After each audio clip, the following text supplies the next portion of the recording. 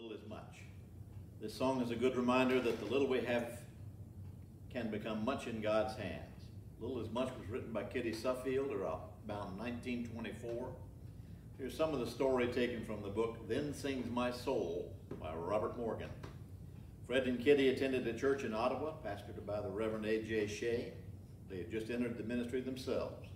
One summer they invited Shea's teenage son, George Beverly, to attend a month with them in Westport, Ontario, holding evangelistic meetings.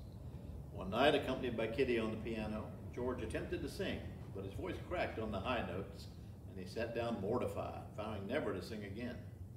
Kitty wouldn't hear of it, suggesting he sing in a lower key. He did, and he kept on singing and singing and singing. Many years passed, and in June of 2000, Billy Graham came to Nashville, Tennessee for a 4-night evangelistic crusade. Fred and Kitty attended a reception for the Graham team just before the meetings began, and George Beverly Shea rose to sing. He broke into a song that had been written years before by Fred and Kitty, Little is Much When God is in It. They thought it a strange choice of him, since they were on the verge of the greatest evangelistic effort in Nashville's history, headlined by the most famous evangelist in the world. His song was about our smallest efforts, but later they realized how perfectly the song fit. Compared to this great mission to untold multitudes, individual ministries seemed small and insignificant. God uses little things in great ways. A tiny acorn may produce a forest. A spark may ignite a revival. A small church might reach untold people through pumpkins or rummage sales or a food pantry. Even small prayers can make a difference. Little is much when God is in it.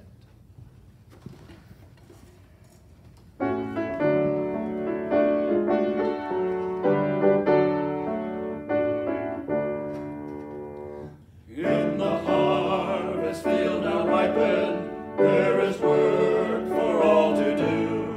Hark, the voice of God is calling, to the harvest calling you. Little is much when God is in it.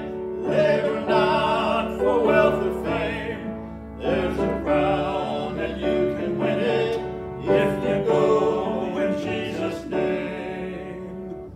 Does the place you're called to labor seems so small and little known?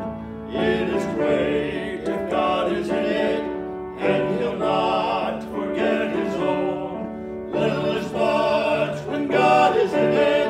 Labor not for wealth or fame. There's a crown and you can win it if you go in Jesus' name.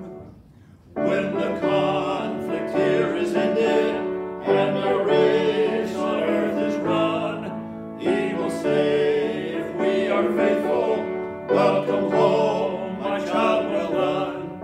Little is much when God is in it. Labor not for wealth or fame. There's a crown and you can win it if you go in Jesus' name.